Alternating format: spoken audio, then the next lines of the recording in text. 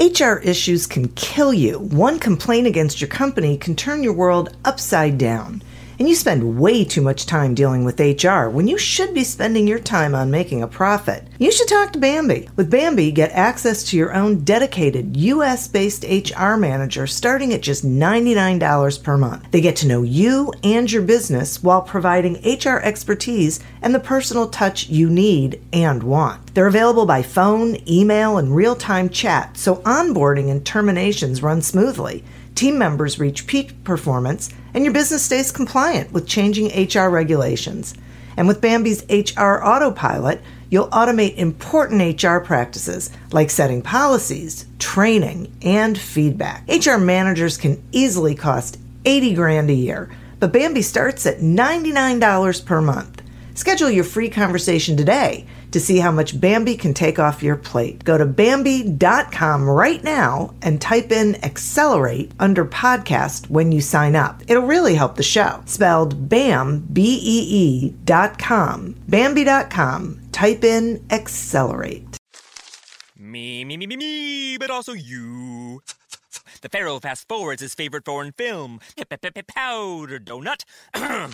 Okay, what's my line? The only line I see here on the script is get options based on your budget with the Name Your Price tool from Progressive. Oh man, that's a tongue twister, huh? I'm sorry, I'm gonna need a few more minutes. Bulbous Walrus, the Bulbous Walrus. The Name Your Price tool, only from Progressive. The owl ran afoul of the comatose coxswain. Progressive Casualty Insurance Company and affiliates. Price and coverage match limited by state law.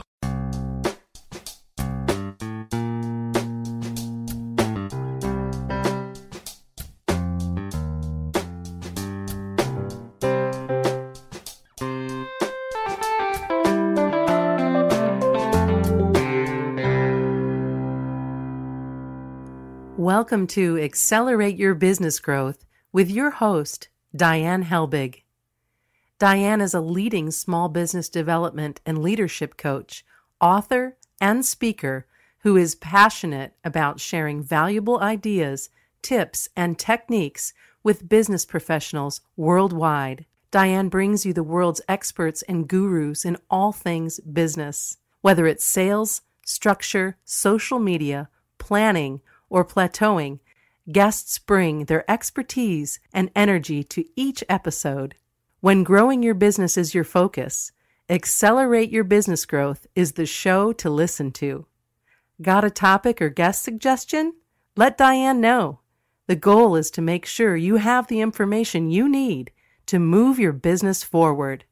Thanks for joining us. Settle in and enjoy. Hi, everybody. Thanks so much for joining us. Today's podcast is sponsored by Audible.com. Audible.com is a leading provider of digital audio entertainment and information. Listen to audiobooks whenever and wherever you want. Get a free book when you sign up for a 30-day free trial at audibletrial.com/businessgrowth. Accelerate Your Business Growth podcast is gaining recognition as a resource for small business owners, entrepreneurs, and sales professionals. From MSNBC's Your Business to Inc.com, Fit Small Business, Proven, People First. There's a whole bunch of other sites, I could go on and on. They are seeing this podcast as an incredible resource for those of you who are trying to do better things in your business. It is really because, in all honesty, because of the guests that I get. I'm really fortunate and honored to be able to speak to some incredible people from around the world who have expertise in a variety of business areas. They join me in a conversation and provide you with some great ideas and expertise and input. And today is no different. My guest is Trevor Throness. Trevor is a veteran coach who specializes in working with growing businesses from $2 million to $2 billion in sales.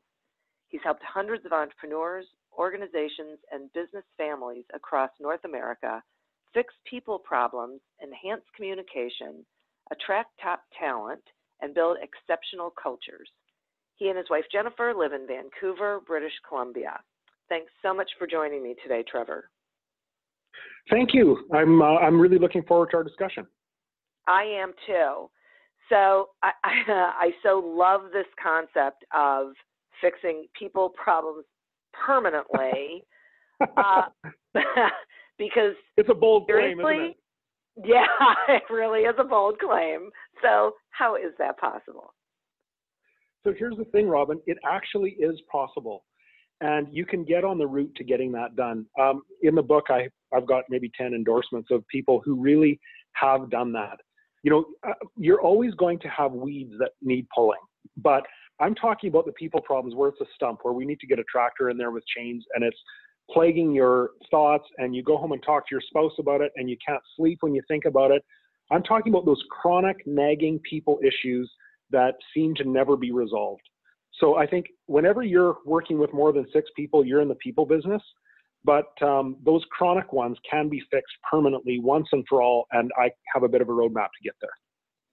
Okay. So this is so great. I'm just giddy about this whole thing, because this is something that drives business owners and managers and employees crazy, right? There isn't a person in an organization who isn't impacted by problem people or people problems. Yeah, Diane, the reason I wrote the book is one day I came home and I said to my wife, I've done this for a long time, and I've worked in every conceivable industry, from nonprofit to manufacturing, food service, banking, retail, you name it. And I said, you know, I sit in boardrooms and coffee shops and I say the same thing over and over again. And it's always about starting with people. And what I find is that while people may not be the first thing that pops to your mind, you know, you might be thinking of sales or a problem, or we've got chaos in the office or inventory or something, but that's the dashboard. And when you look to where that needle is pointing, where that needle originates, it usually originates in the behavior of a person who's been over promoted, who maybe was a bad hire, a person who's underperforming, you don't know how to deal with it, a person who was once great, who is sinking. And, you know, so it's rooted in a people problem. Not that that's all the problems in your business, but that's the start of them. And that's what has to first be fixed before anything else is going to work. Oh, I so agree with this. It is so true. You've been around, Diane. This is no surprise to you, I'm sure. No, it is no surprise to me. And this is why I'm so thrilled about this, because, you know, that there is a solution to it, I think, is just going to be liberating for so many people. But before we get to that, I would really like to talk a little bit about culture and have you describe the real difference between a good culture and a bad culture. Yeah. You know, there's so much talk about culture and, you know, do we need ping pong tables? People need to bring their dogs to work and get manicures and stuff like that? And I think, okay, sure, that's tweaking the culture. But the difference between a great culture and a weak culture is that a weak culture tolerates chronic underperformers, and a great culture simply won't put up with it. Because if you've got people showing up and they struggle in attitude all the time and they just don't put in their best effort, it drags everyone down.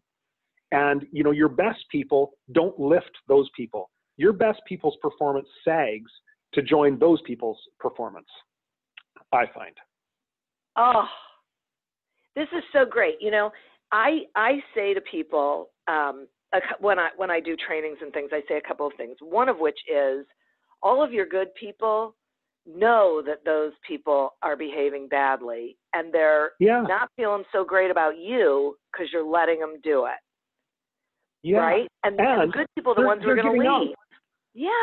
You know, I was just approached. I did a session, and a guy came up to me after, and he said, my wife has worked for years for an insurance company. It was recently sold, and the new ownership didn't really care about, you know, managing performance.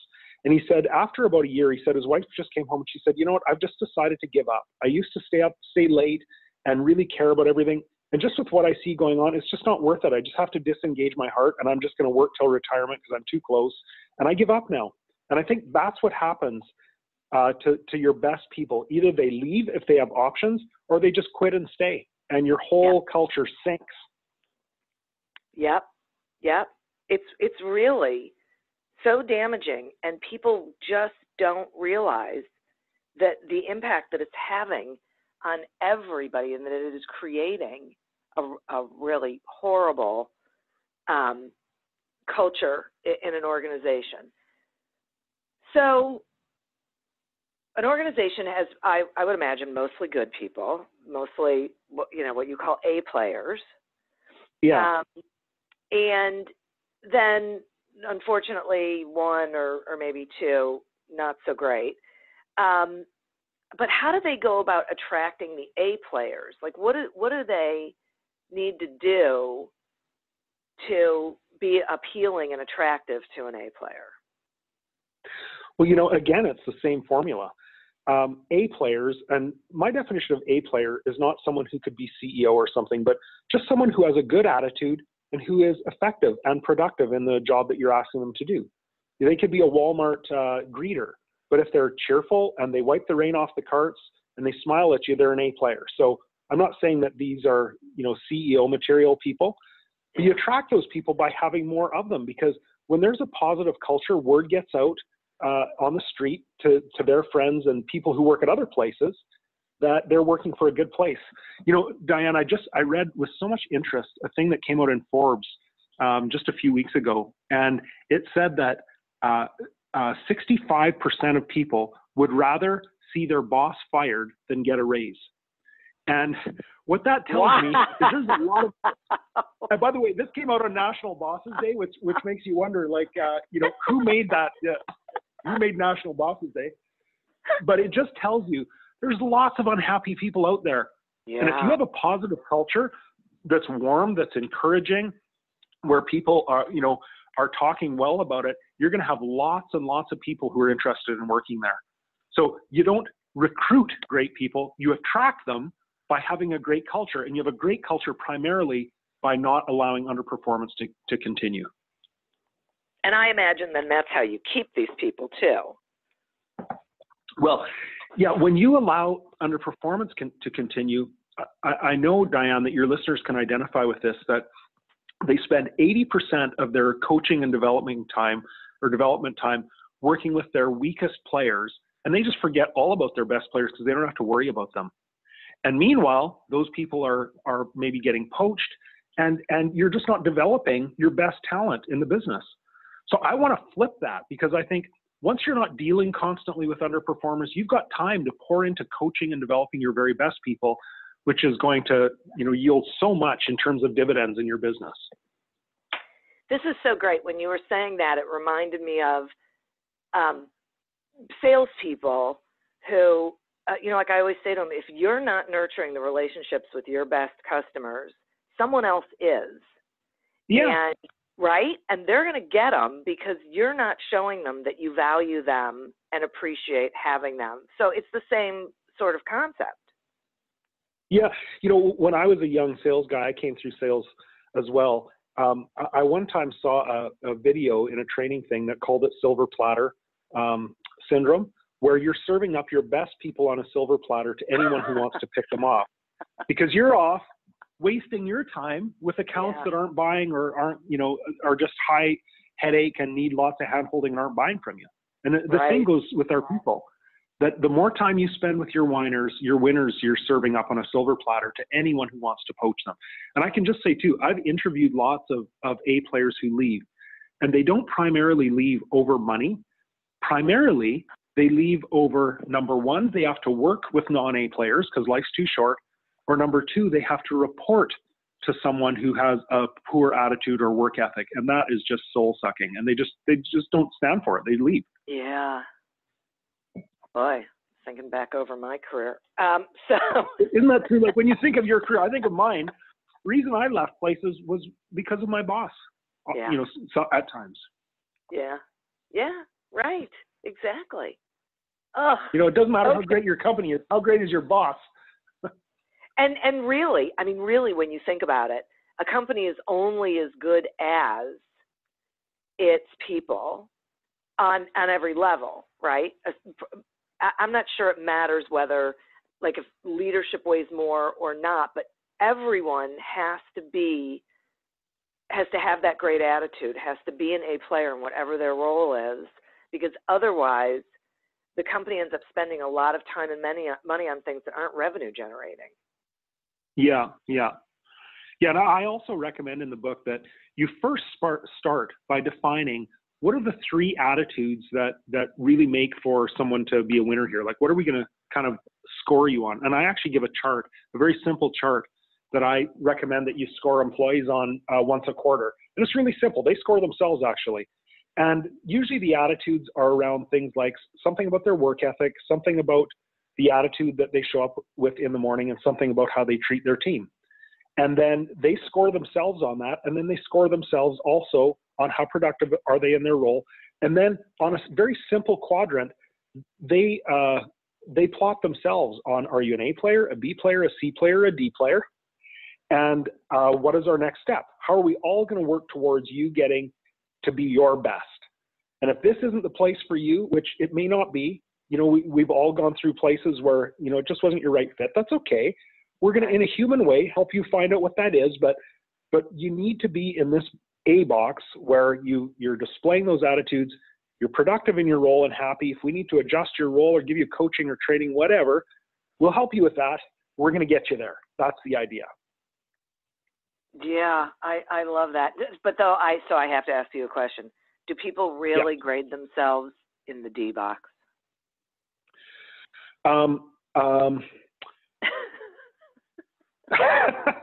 That's a great, you know what, if you're there, you're probably doing the grading in the D box, I would think. Yes, that's true.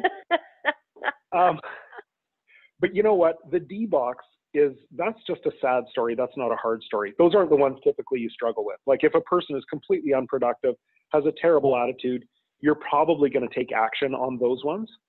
It's the ones that are on the bubble that you feel like, oh, this is a single mom, or I know this guy socially, or, he's a nice guy, but he just doesn't do much. It's those ones that cause us the pain. Or even worse, this guy is super productive and he's a toxic jerk.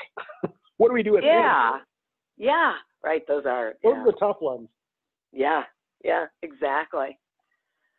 All right. So now I got a big question for you. Okay. So I want to know how you can really tell whether the right person is in their right seat by answering only one question. Okay, Diane, this is a thing of beauty, by the way, okay? You don't need any charts. You don't need any performance reviews or anything else, okay? This is all you have to do. You have to answer this one question honestly. If I could do it all over again, backing out all of the ick associated, like how will I replace that person and how would I have the conversation and what would they do next? All of those things aside, if I could do it all over again, would I rehire? And the corollary question is, and would I hire enthusiastically? Like, would I be happy to rehire? If so, you're great. If the answer to that actually is no, that's something you've got to address. That's fascinating. It's true too. It cuts through so much clutter, just that one question. And I find that people don't want to answer it because they're afraid of what the downstream results of that will be. That means I have to take action, right? Right. Because isn't that really the problem? I mean, don't you think these people really know these people are chronic problems, but it's the person who's not dealing with it is really the chronic problem? Yeah, well, I also talk about in the book about how it's actually very easy to spin to your boss. So you can have a toxic jerk who sucks up to the boss, but all of their lateral colleagues and anyone who has the misfortune of reporting to them knows the truth. Yep. So sometimes you might be the boss and you might be maybe even a bit unsure because, you're getting spun to, but the people who work with them know the story. They can tell you who all the jerks are very quickly. Very quickly. Yeah. Boy, so true. All right, I have to take a quick sponsor break. Okay. Accelerate Your Business Growth podcast is happy to be sponsored by Audible.com. Audible.com is a leading provider of spoken digital audio entertainment and information. They have over 150,000 titles to choose from, and you can listen to them on any device, including whatever you're hearing us on right now. If you sign up at our link, which is audibletrial.com/businessgrowth, you get one free audiobook and a 1-month trial of the service. Some examples of books you can listen to on audible.com are our guest book, The Power of People Skills, and The Go-Giver by Bob Berg.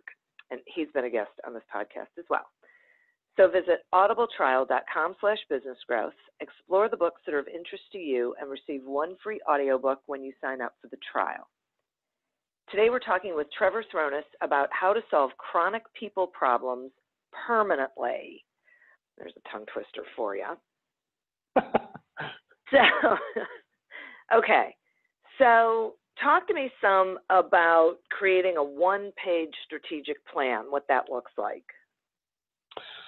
Well, there's a variety of books and resources that help you walk through this. But my belief is that complexity equals chaos, simplicity equals focus. And so everything that you use in your growth business, because that's who I work with. I work in the space of people who are in very fast growth. And simplicity is absolutely key. So a one-page strategic plan is just a simple plan that includes the basics of the business, and it's primarily a communication tool to be able to talk to all the people in the business about where we're going. So it talks about, what's your why? What are some basic goals you have? What's a SWOT the business is facing? What are those attitudes that define who will work here and who will no longer be working here? What are 1-year goals and stuff like that? So it's just a basic strategic plan on one page. It's quite simple to build. Okay. Let's pull on this a little bit though and talk about that communication thing, because one of the problems I think that organizations really face and either causes someone to become a chronic problem or helps create an environment where problem people remain is a really bad communication structure, if there's one at all. Yeah. So, right? So how do these leaders make sure that they're communicating effectively? Here's a funny one. I met with a business owner a while ago, so we were going through his staff on this chart and just sort of getting some taking the subjectivity out of some of the people stuff and plotting them on a chart so we could see go forward plans for each one. And so we came to one person, and this was a woman, and she was a very poor performer. And I said, how long has she been in her seat? And he said, about 8 years. Okay, so 8 years underperforming. And I said, have you ever told her kindly and clearly what you're telling me now? Like, have you ever just had this discussion with her? Because you got lots of concerns with her and the role that she's in. And he said, well, I haven't done that formally, but I said, he said, she gets it. And I said, how does she get it? And he said, well, I really glare at her at the coffee machine in the morning when we both get coffee.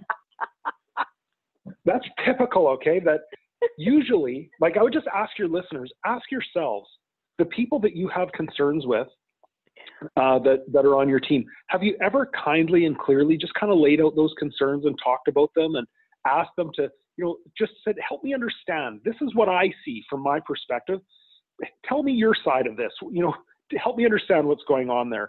And the answer is almost always no. It doesn't matter the size or the sophistication of the company. The answer is almost always no.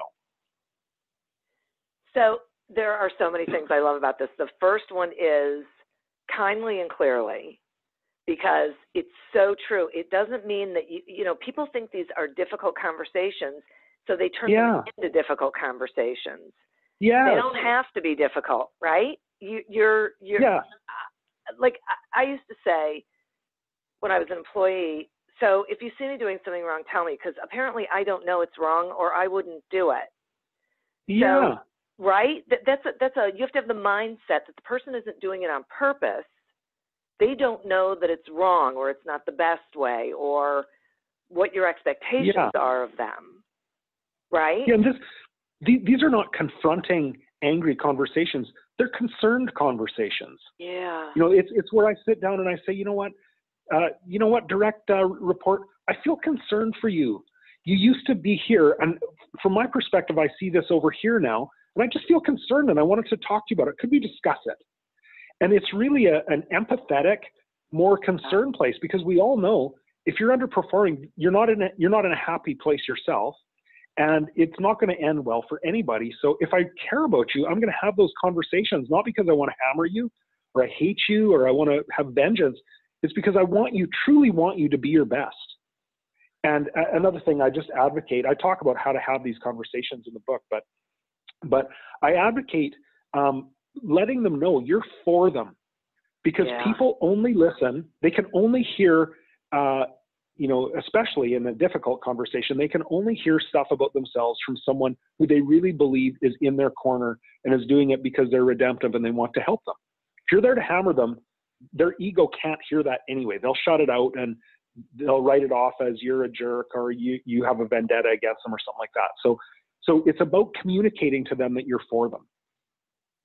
Another thing I just want to add before I forget too is if you're not a great communicator, which most or many entrepreneurs are not, saying, you know what, I'm going to get better at communicating, nothing's going to happen. You need to introduce a new tool that forces your behavior into communication. And I suggest a tool in the book that I call Coach and Connect, which is just a basic quarterly coaching conversation. It takes no more than 15 minutes.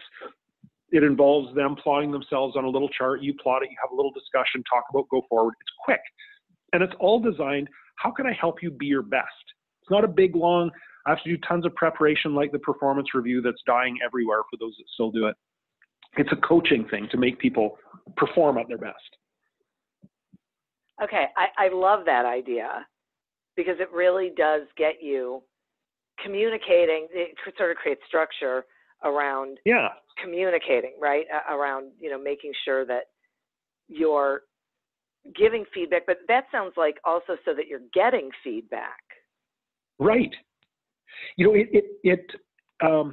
I hesitate to use the word forces, but it makes a structured bookmark time where you're going to talk about things beyond operational details, because you may work together and talk all day long, but you never talk about, what gives you life in this job? What drains your energy? Where do you want to go in the future? What are roadblocks you're facing? You don't get around to those sort of heart conversations, which are really the most important ones. When people don't work out in it, like another thing I quote in the book is a study that of thousands of people who haven't worked out in the first 18 months of hire. When they don't work out, it's not because of their competence. It's not because they're unable to do the work of the job. It's because of the attitude part and the chemistry part. And that is that soft stuff that needs to be talked about that is more subjective. It's not so objective as, are you doing the job right? It's subjective. What are you doing to build friendships here? Those sorts of things. And that's what the Coach and Connect is about. It's talking about those subjective things as well as the objective performance of your job. Oh, I like that a lot. And it seems like part of that is that you have to remember why you hired them for that role. Like there was a reason that you brought them on. So there was something that you saw in them. Hopefully it was attitude, good attitude and all of that stuff. There was a reason. And so if you go back to, okay, there was something that I saw in this person, we need to have a conversation about where it is, or did something happen to it? Is there something else going on there? Instead of just feeling, glaring at the person at the coffee machine, right? At the coffee pot and being angry at them when. Yeah. Or if you're in growth, a lot of the time the question is, how has this role changed? And what parts have been bolted on that you really were never hired for, that maybe you don't like? And we need to continue to have that discussion, because you need to stay in your sweet spot where you're giving your best to what we're doing. So, growth always means movement. Movement means change. Change means friction. And friction means conflict and confusion. And the solution, the antidote to that is communication. So you've got to have regular times when you're talking about these things. Yeah, that's terrific. It does lead me to another question, which is, what do you do when the position, the company's growing, the position is changing, but the person who was fabulous in it before isn't really connecting with the changes, and so they have a great attitude, or they had a great attitude, whatever, and they have value, but not necessarily still in that role. Yeah. Well, the first thing that I suggest is diagnosing what the problem is. And that's, that is the chart that I present in the book. And so you're describing what I would say is a B player, someone who's got a good attitude, but is no longer as productive or as effective as they could be. And that means the recipe is they either need training or coaching if maybe they don't understand the job. Maybe they need a role adjustment. Maybe they need a reality talk. Someone who just says, you know, if you would just be punctual like you used to be, you'd be an A player again. But sometimes I don't know what's going on, but sometimes I just notice that you're not punctual anymore. And just presenting it that simply. And many times I find that you get someone make an immediate jump back into the A box when they know what you know they've been doing wrong. Maybe they just have forgotten or you know have gotten bored with the role, but just alerting them to that that's the first step. Okay. How can the leadership communicate effectively that it's okay for, let's say I realize I've become a B player, and it's because I've been doing this for so long, it's just not jazzing me anymore, and I'm feeling whatever, that I believe that I can come to my boss and say, let's have a conversation, can we explore this, without feeling like they're going to show me the door? Well, you know, that really depends on what type of a leader that person is. And my belief about leadership is that it's your job not to enforce every rule, but to create the right tone in the business, just like in your family. If you're an authoritarian, like I'm a dad, okay, I've got 4 kids. If I'm an authoritarian dad and I've created a climate of fear, then I know that my kids will never talk to me about anything. But if I've displayed that I'm quick to apologize and to accept apologies, I show grace in situations, I'm also firm, I'm not just a jellyfish, but I'm someone who respects and cares about them, I'm going to have a much better chance of that happening. And so I think as a leader, my suggestion is create the right tone of trust. And that means you have to embody those attitudes that you're laying out to your people. And if you as the leader are doing that, then you're going to create a tone where that's going to happen. If that's not who you are, that will never happen. That depends on who you are as a person and what kind of leadership style you're displaying to them. You know, the greatest motivational principle is people follow the behavior of their leaders. So put whatever you want on the walls. They care what you do in the halls, as the saying goes. Oh, that's cool. I like that. Yeah, that's great. Yeah, and leaders really need to understand this. So if there's someone listening and they are, let's say they're getting ready to grow, and maybe they're adding a department or they're expanding a department, are there steps that they should go through? Like, is there an internal conversation they should have to get really clear about what their expectations are, what they're looking for? Because you said something before about in that one conversation, that the coaching conversation where, I think it was that one, you know, you talk about what's your why and all of that, but I would just wonder about how do people know what their why is if they don't know, A, what the leader's why is, and B, how their role fits into that. Right. Well, you know, that's a big topic. And, you know, I'm going to assume that department, you know what it's there for. But here's a simple tool that I use with clients that cuts through a lot of clutter. And that's just building a very, very basic job scorecard. Because so many times you hire people, but you're not really sure what you want them to do. And you might have a, in quotes, job description, and they might do all the things in the job description, but still fail. So my suggestion is take a sheet of paper and just write out what's the purpose of the job in a phrase, just a simple phrase like, you know, to do sales in this state, let's say. And then who does that person report to? And then what are up to 5 key result areas that I would want them to accomplish in the first year of hire? I'm talking about measurable key results. Like, okay, I'd want them to sell $500,000 of product in territory A. I would want them to retain, X clients in territory B. I'd want them to build a team of happy A players within 12 months, like basic things, but measurable and defined, like with a time limit. And that, even just that exercise helps you start thinking through, who should I actually get here? Like, does this person show a track record of being able to get those results? Oh, that is so great. It's so clear. Yeah, simplicity is focus. Specific. I know. That is just There's great. something in the human animal that wants to make things more complicated than they need to be. Yeah. I don't know what that is. Fortunately, my mind is very simple, so that's not my Mine struggle. too. I always say to people, I'm a simple thinker, and here's where we are, right? Yeah, it's so much better. Yeah, it is true. And the more complicated it is, the less you're not helping people help you. You're not helping them be successful in whatever your endeavor is if it's really complicated. Yeah. True. That is awesome.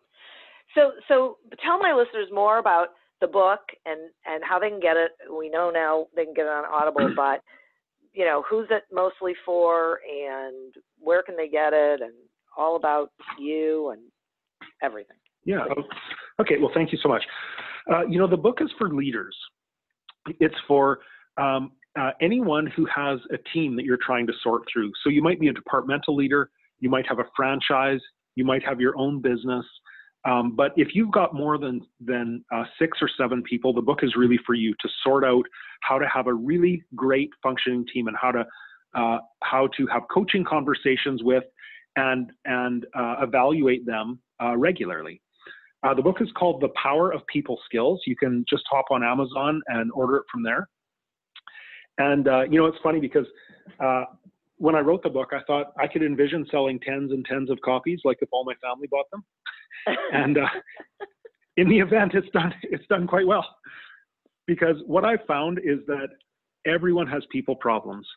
And I would say the average person who reads the book and takes even the most basic advice will save in a year's time, and I'm being very conservative, will save $15,000 to $20,000 in lost cost around HR stuff. So in my mind, it's worth the $20 to give it a read. And no kidding.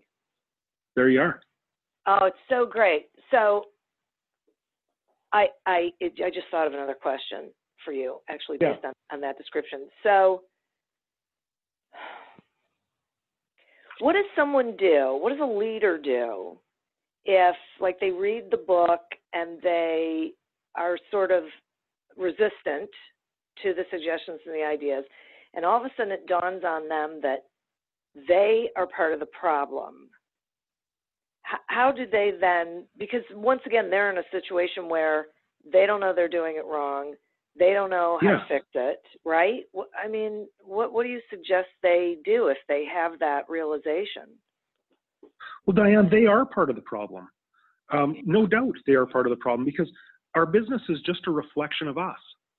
So, whatever problems that you hate in your business or your department, they're just a reflection of your leadership style. But what I would say is, man, I am not perfect, nor is any leader I've ever worked with. And it's okay to admit that you're an amateur at some things. That's okay. We all are. And I would say you're an amateur at some things. That's okay. But just don't leave it at that. So start to develop skills and move on, like we all have to. The greatest business people in our world, on the planet, all started as amateurs, right where all of us are and where all of your listeners are. They were at that stage too. And so we just all have to be committed to not staying where we're at and moving forward. And the people thing, as Jim Collins said, the greatest business skill you can develop is the ability to attract and retain A players. So I speak on these topics as well and do workshops and stuff like that. And that's I've got a heart to do that kind of stuff. I love seeing leaders and people develop. Yeah, you can tell you're very, very passionate about this, and it really it's such a key subject. It needs. It is. A change. It's everything. Yeah, it is. This is so great. I highly recommend that people get the book. And actually, I'm thinking of a couple people who I should probably reach out to suggest that they might want to read it. I don't know. Thanks so much. So Oh, thank you. And thanks for sharing all of this with the listeners. This is going to be really, really helpful for so many of them. I also like to thank the listeners and our sponsor. Get a free trial and a free audiobook from audible.com by going to audibletrial.com/businessgrowth to sign up. Continue to prosper and be curious. And until we meet again on another episode of Accelerate Your Business Growth, goodbye and good day. Somewhere out there, there's a man on a park bench eating his 500th PB&J. He has no idea Papa John's has new Papadillas that are way better than a boring sandwich. With Papa John's best meats, cheeses, and veggies hand-folded into a crispy flatbread crust. Someone better tell that man. Get a new Papadilla in 1 of 4 flavors for just $6. Better ingredients, better pizza, better than a sandwich. Papa John's. Not valid with discounts, fees, and taxes. Extra prices may vary. Somewhere out there, there's a man on a park bench eating his 500th PB&J. He has no idea Papa John's has new Papadillas that are way better than a boring sandwich. With Papa John's best meats, cheeses, and veggies hand-folded into a crispy flatbread crust. Someone better tell that man. Get a new Papadilla in 1 of 4 flavors for just $6. Better ingredients, better pizza, better than a sandwich. Papa John's. Not valid with discounts, fees, and taxes. Extra prices may vary. Imagine how fast we could solve the world's biggest problems if more SaaS startups would gain traction sooner. Welcome to the Tech Entrepreneur on a Mission podcast. This podcast is dedicated to sharing experiences from B2B SaaS CEOs who are going above and beyond to deliver change that is noticed. You will hear their secrets and learn what is required to build a SaaS business that the world starts talking about and keeps talking about, and how to overcome the roadblocks to do so.